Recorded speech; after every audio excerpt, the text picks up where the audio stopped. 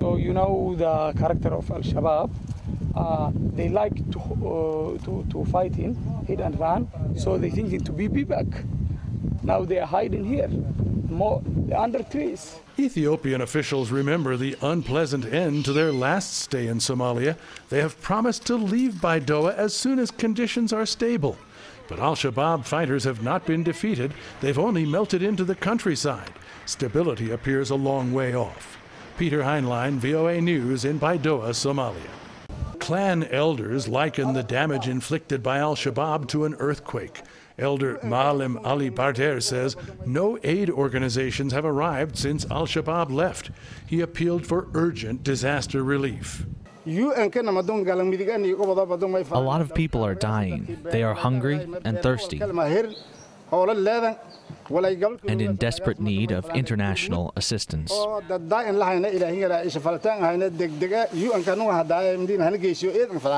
Regional Governor Abdi Fattah Mohammed Ibrahim says long-term military aid will also be needed to prevent a comeback by al-Qaeda-linked forces. Displaying weaponry captured from Al-Shabaab, he said the extremist threat could only be eliminated when their fighting force is destroyed. So you know the character of Al-Shabaab. They like to fight in, hit and run, so they thinking to be back. Now they are hiding here, under trees. Ethiopian officials remember the unpleasant end to their last stay in Somalia. They have promised to leave Baydhabo as soon as conditions are stable. But Al-Shabaab fighters have not been defeated. They've only melted into the countryside. Stability appears a long way off. Peter Heinlein, VOA News in Baydhabo, Somalia. Meanwhile, the Islamic militant group Al-Shabaab fled the Somali city of Baydhabo in late February without a fight, giving up a strategic center they captured from government forces 3 years ago. VOA's Peter Heinlein was among the first Western journalists to visit Baydhabo in years, where some residents describe it as a disaster. Flying to Baydhabo in a vintage Ethiopian Airlines plane is an adventure in itself. The pilot negotiates a corkscrew landing to avoid possible mortar fire. The airport is heavily guarded. Much of colonial-era Baydhabo is in ruins from the war that toppled Somalia's last functioning government in 1991. The bullet-scarred shell of Baydhabo's colonial-era palace is a short drive from the airport.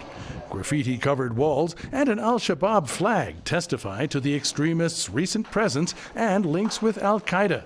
Now, this once splendid mansion is Ethiopia's command post.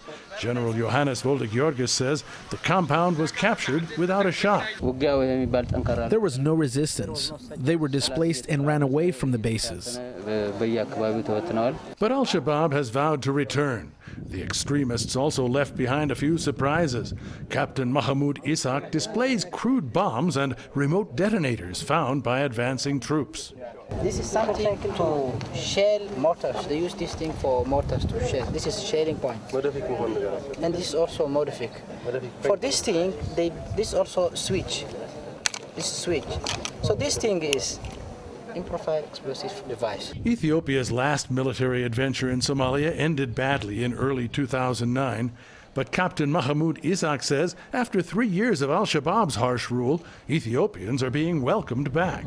The Al-Shabaab, they did many wrong things with the people. They don't allow any NGOs to come here. As you heard, there is a many drought here. There is no NGO at all here.